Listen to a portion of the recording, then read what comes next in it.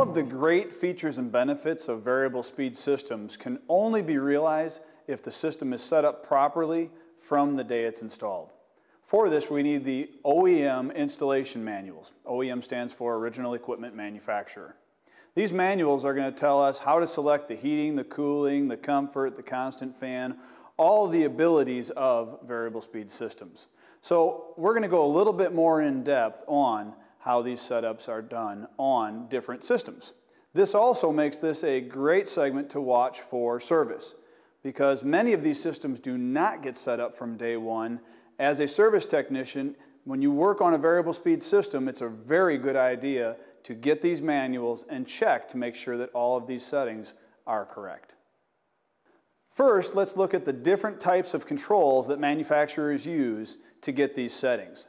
There are jumper pins, which is basically a fixed jumper in a piece of plastic that can be moved from pin to pin, labeled typically A, B, C, D. And usually there's a bank of 2, 3, or 4 of them. There could even be more.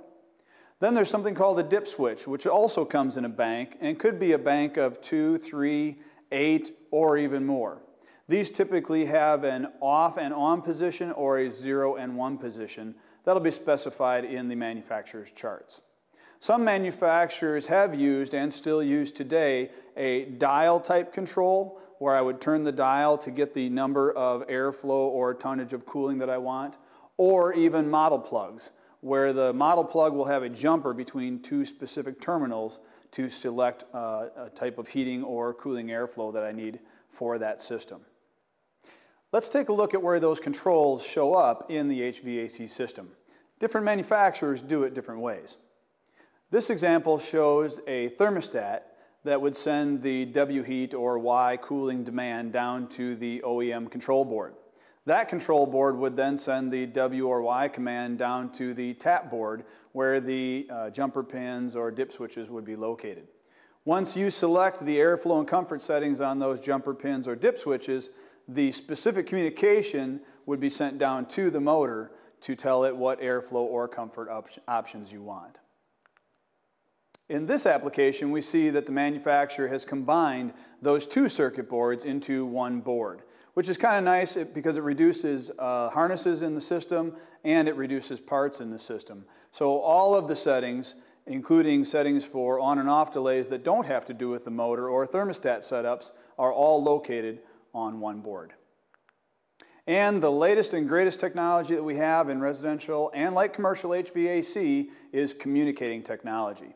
With this technology, many of the setups are no longer done on the board with these switches or settings. It's actually done up at the thermostat, which is sometimes called a user interface. This device works a lot like a handheld Palm Pilot or BlackBerry, and where you would do all of your setups through menus, and those setups would be digitally communicated down to the board in the furnace or air handler. So on a demand for heat or cool, the user interface would tell the board what airflow it needs. The board would tell the motor to produce that airflow. So now let's get into some examples of what those charts look like in an OEM manual. Here's an example of a cooling or heat pump airflow table where we see we can select either the CFM and we can select the trim adjust. So with these combination of controls, I can select, for example, the C jumper or the dip switch 1 and 2, 1 being off and 2 being on. I can select 1200 CFM on the cooling chart. If I want to modify that cooling airflow for a humid climate, I want to derate it a little bit, I can go over to the trim adjust and I can set that airflow to a negative 10%, and that'll give me some more dehumidification.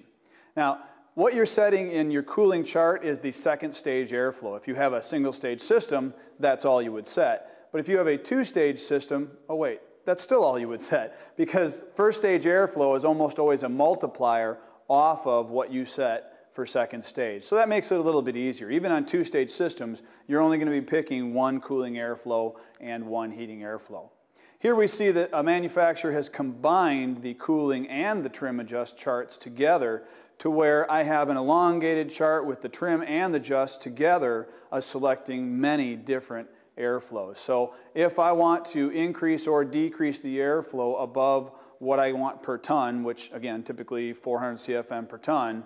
So if I wanted 1200 CFM and I wanted to go a little bit higher, I'd go with the AA setting, which would give me 1250, or the BA setting, which would give me 1300. We can tailor the system any way we want to. Here's one more example of those charts for cooling or heat pump, where I can actually select the tonnage and not the airflow. If I've got a 3-ton air conditioner, I would simply set it for 3 ton. And then if I want to decrease the airflow, I would simply select the 350 CFM per ton. So many different ways to select the cooling and the heat pump airflow, but a lot of versatility. And I hope you'll agree, actually fairly simple, as long as you have the manual. Now on to the heating settings. Whether we've got a gas, propane, or oil furnace, or even electric strip, we see that these charts are, again, very simple.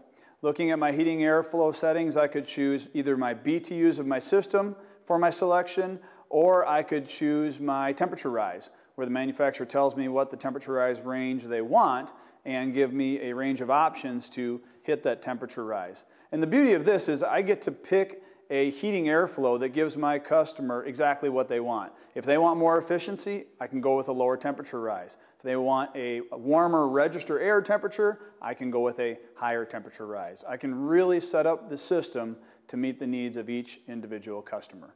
We see also that on the oil setup, I can set it up by gallons per hour by the firing rate of the nozzle.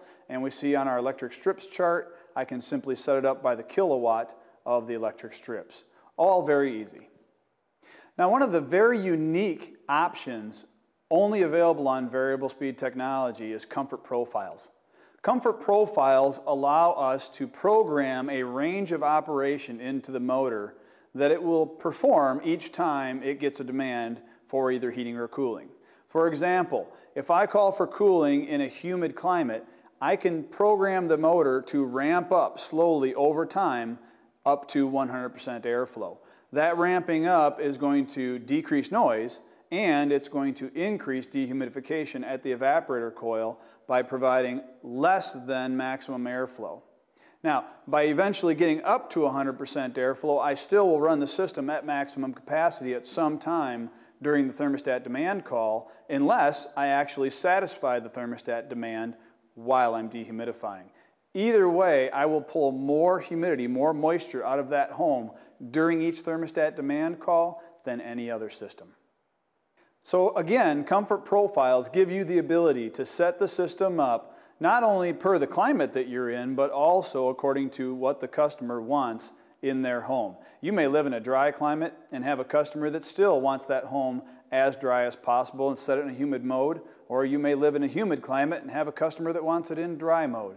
Doesn't matter, because you can set the system up to do whatever the customer wants.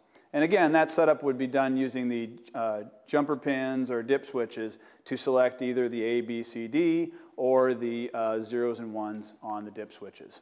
Now, the final dehumidification option, I think, is actually the coolest. Because if you can imagine in those profiles, every time I run a call for cooling, I'm going to run that profile, meaning I'm going to get dehumidification every time my air conditioner's on, whether I need it or not. This last option allows the system to have a humidistat added to it. The humidistat mounted in the living space will monitor the humidity. And when the humidity is too high, send a signal down to the appliance telling it to go into dehumidification mode. This will then tell the variable speed motor to slow down a little bit and run at that slower airflow while the humidistat is calling.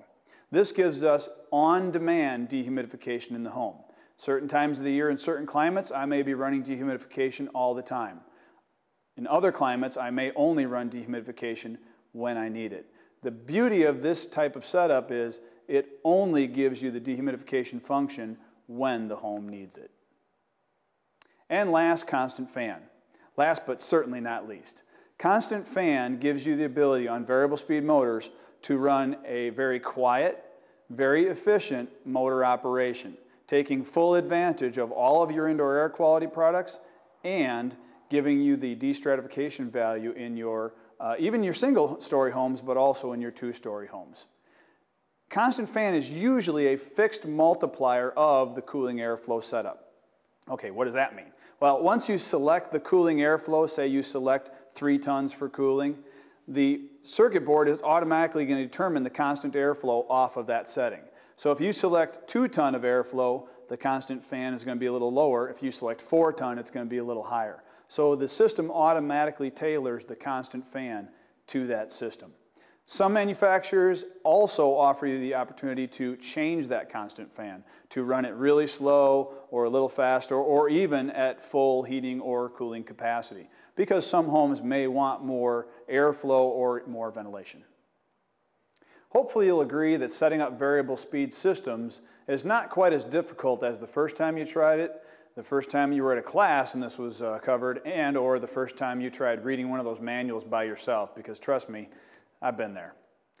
Variable speed systems can provide your customer with unmatched comfort, unmatched efficiency, and many options to tailor it to the needs of individual climates and individual customers.